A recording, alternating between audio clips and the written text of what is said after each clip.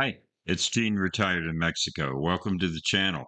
And if you're new here, sorry, if you're new here, we only ask one question, which is, do they write them and sing them like they used to?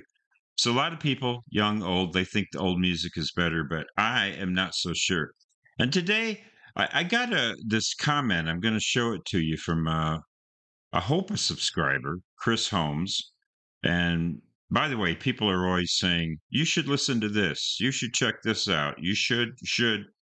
So I'll turn the tables. Say, Chris, if you're not subscribed, you should be subscribed. But I encourage all of you to hit the subscribe button because it helps a lot.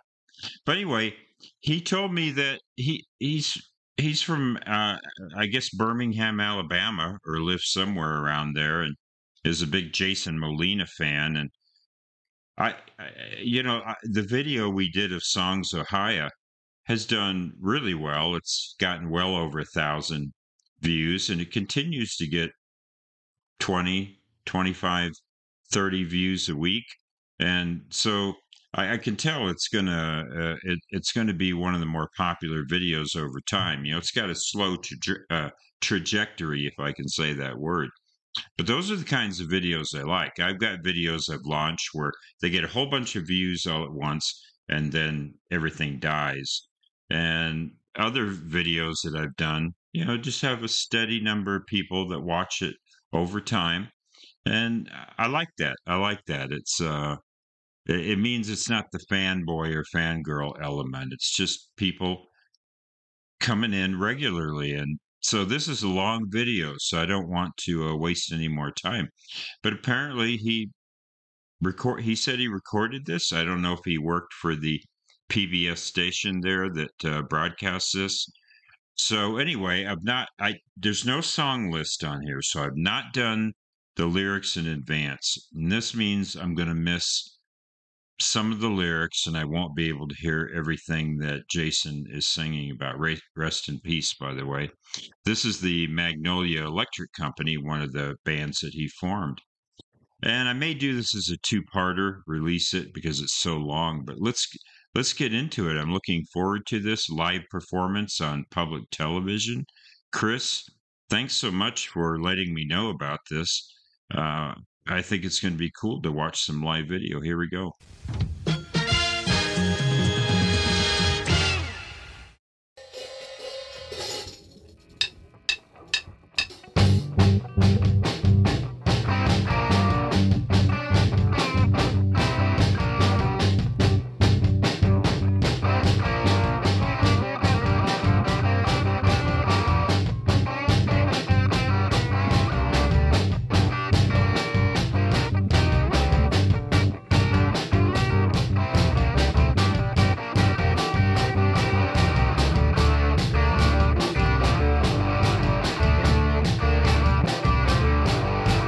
Nice bumper.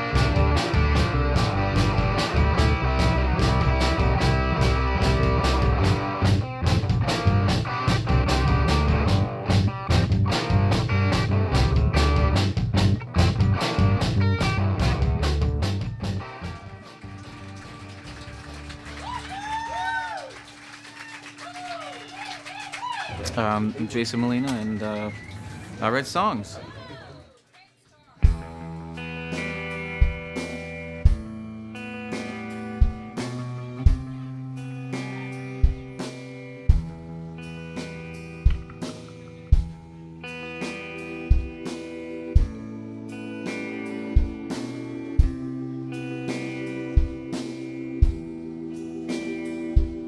The hand in down, maybe the truth.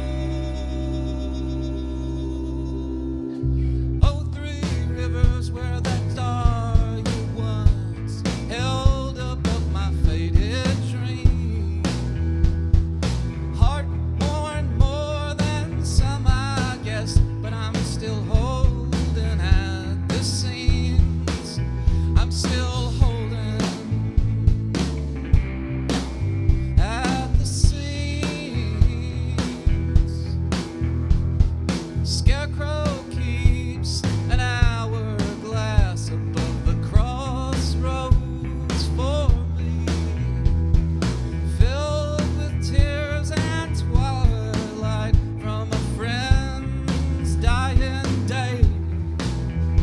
Here's a turkey feather for his favorite hat, and a love letter from the ace of spades.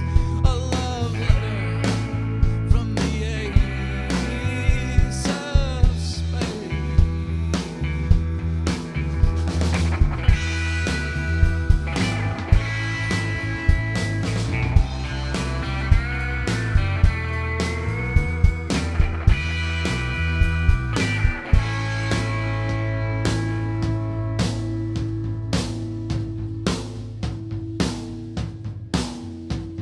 An anchor and a crown of Queen Anne's lace and chicory. A charm to drive away all the heartaches I gave, all the goodbyes and the I love yous I said, but not in time. But mine is the heart of the lonesome pine, and the choices weren't always mine. The choices weren't always mine.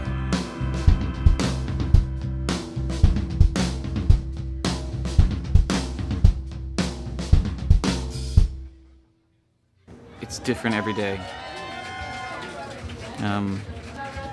Sometimes there's a song that took 3 hours or 3 weeks or 3 months of coming back, not constant 3 months, but coming back to an idea and an idea.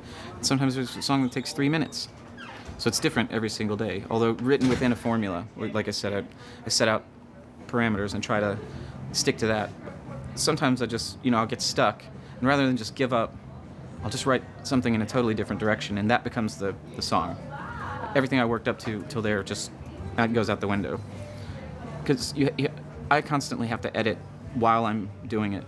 I don't do the song and then come back to it tomorrow. When I feel like it's finished, it's done for me. Then the next job is to maybe present it to the band, try to do an arrangement, make some changes here and there if I want. But basically, I know when it's done. It's like popcorn. I just want to pause quickly because on that first song, the lyrics, man, those lyrics are way above average.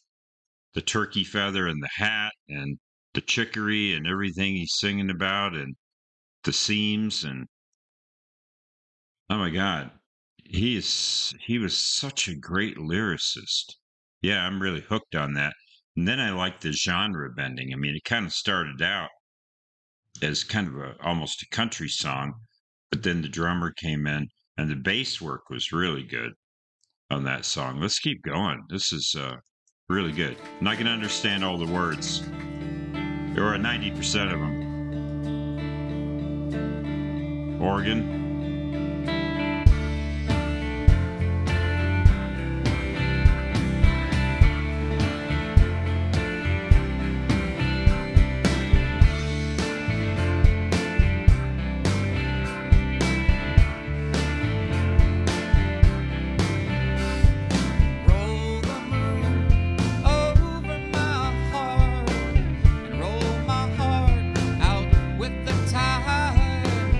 Talk to the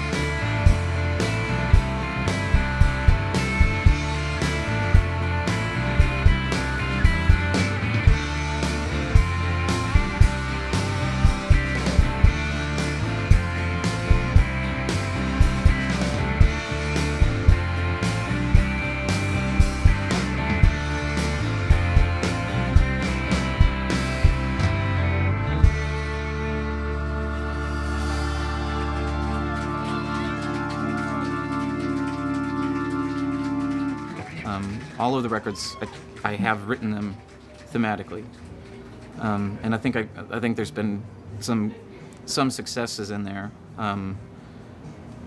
but it's thematic across the entire spectrum of all the songs. So in my mind, although I don't remember a lot of the old songs, the actual the raw elements of the songs and the the symbology in them and the stories in them, it's one continuous thread. So if I could condense that to the most essential, I may be really happy with that. It may be something that's not interesting to anyone else, but I don't really worry about that. I can't stop watching. I turned your life so upside down. I don't know how you stayed or why. Looking always over my shoulder, exactly what I wanted to find was already mine. Josephine, Josephine, but I saw the horizon and I had to know where it all ends. I lived so long with the shadows, Lord, I became one of them. Oh, what a fool I've been. Oh, what a fool I've been. Josephine, Josephine. Now I take the hand I took for granted and set it free. Oh, what a fool I've been. Oh, what a fool I've been. Josephine, Josephine. Some folks see the horizon and they never need to know where it all ends, and they leave the shadows behind them and don't go chasing after them. You lock the door and put them old records on. I hear you crying along. Oh, what a fool I've been. Oh, what a fool I've been.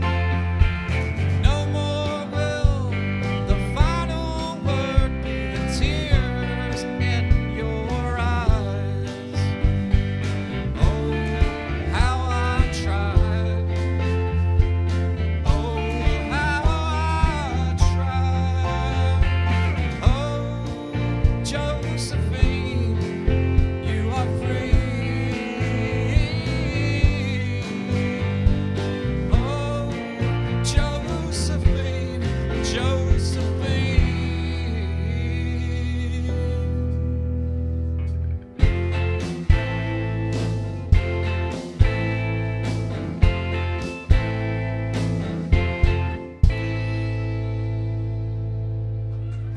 Oh God, there must be thousands of songs. So So we're going to stop it there because, the whole thing is 27 minutes. So I'll release a part two probably later this week.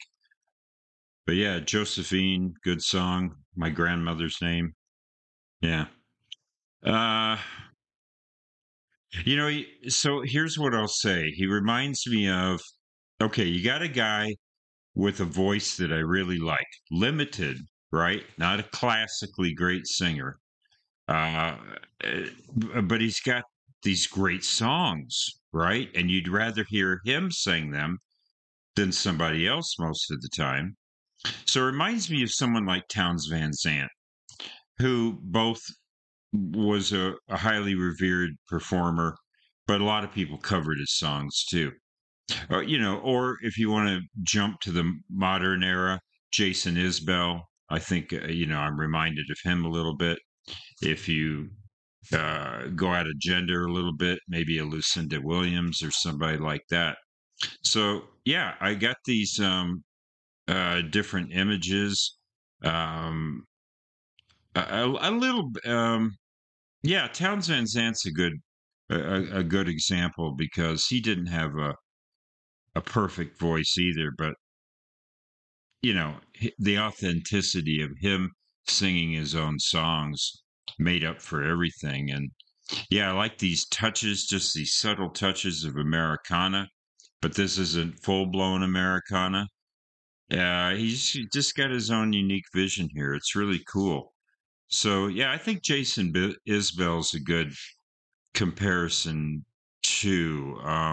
Although he's a pretty good singer, but Jason Isbell's, who I'm not a huge fan of, but I think of that too because the drive-by truckers that he was in are from Birmingham, Alabama. So I'm probably making an association there. But he's an above average lyric writer for sure. So yeah, this is really good. Usually I don't rate live performances. They're a little bit harder to rate than studio tracks, but yeah, this is top notch. I like the band. I like the bass player, the rhythm section. Um, yeah, yeah, very good. I think we'll save the rest of this for a part tour. So at part two. Tour. Is that a word? TWO-ER, a tour, a twofer. Okay. Anyway, thanks for joining me on the channel. Again, hit that like or subscribe button. And as we say here in Bonita, Mexico, buen dia. And thank you again, Chris, for the suggestion.